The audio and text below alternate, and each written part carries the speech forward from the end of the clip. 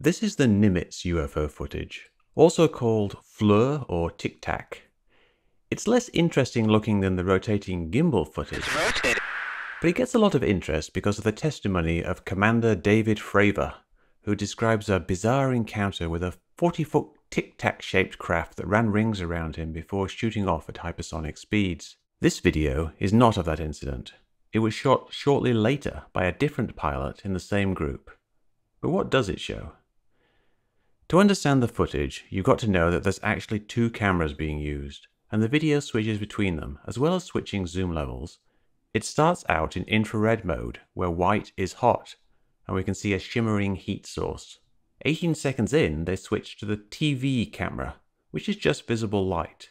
We can just see a blurry shape in the distance. At 41 seconds, it switches back to infrared, and we'll discuss that later, but for now I'm going to focus on the TV footage, the visible light image. Here we see a dark blob, wider than it is high, and initially a little like a tic-tac or caplet shape. But over 20 seconds, it gets larger as the jet gets closer, and the shape shifts a bit, almost as if it's rotating about the vertical axis. It becomes a little more peanut-shaped, and a kind of tail seems to appear on the left. So what is it?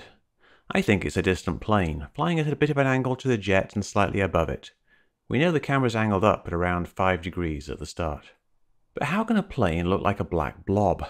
Well, we know planes can look very dark when backlit. And we know things tend to look like blobs when they're far away, especially in low-resolution blurry footage.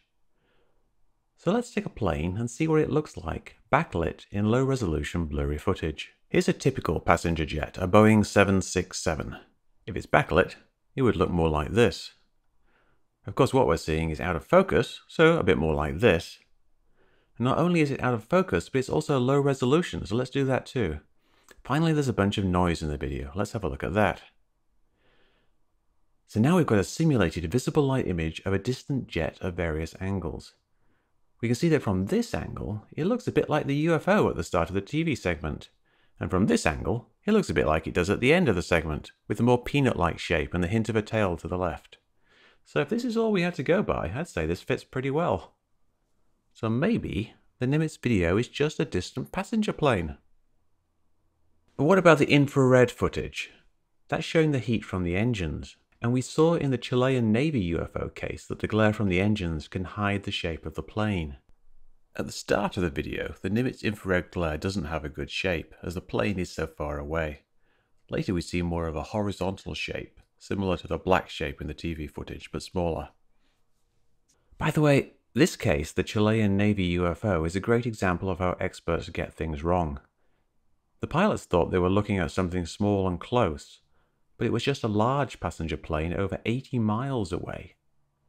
They then spent 2 years investigating it, and eventually declared it a genuine unidentified, only to have it identified a week later by people on the internet, including me. Here's some infrared video of a 767, shot from the front, getting closer to the camera. Like in the Nimitz video, at first it just looks like a dot of light, but as it gets closer we get more of a horizontal shape as the engines separate. So it certainly could be the same thing in the Nimitz video. Unfortunately, they've cranked up the sharpening in this video, giving it a strong aura like in the gimbal video. What are the sudden movements of the UFO? They appear to all just be camera movements. There's a rotation when the camera does a gimbal lock correction around 3 degrees, and the other movements all coincide with changes in zoom. Finally, the camera does a zoom change and just does not lock back onto the object, and it drifts off as it's not being tracked.